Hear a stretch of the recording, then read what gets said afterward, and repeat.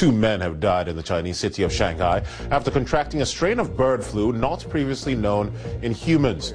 One was 87, the other was 27. They were infected in Shanghai in February with a subtype of the virus known as H7N9.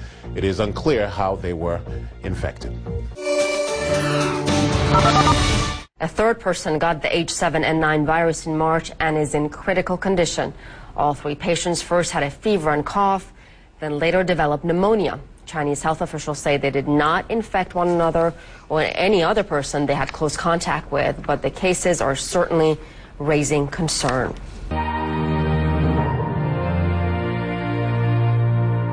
Chinese health officials continue to investigate the deaths of 2 men from the bird flu virus. The pair were from Shanghai and died earlier last month. A third person from neighbouring Anhui province remains in critical condition.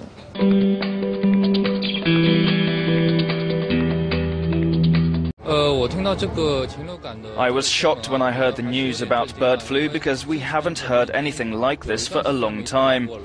I was worried when I learned that 2 men have already died as a result of bird flu. We're all concerned that the virus might spread further after this incident. Now it seems nothing can be done. Not everyone is aware of the problem, and not everybody will be able to take precautions against it. China's National Health and Family Planning Commission has said that the virus doesn't seem highly contagious, as none of the victims' close contacts showed any health abnormalities. There is no known vaccine for the virus.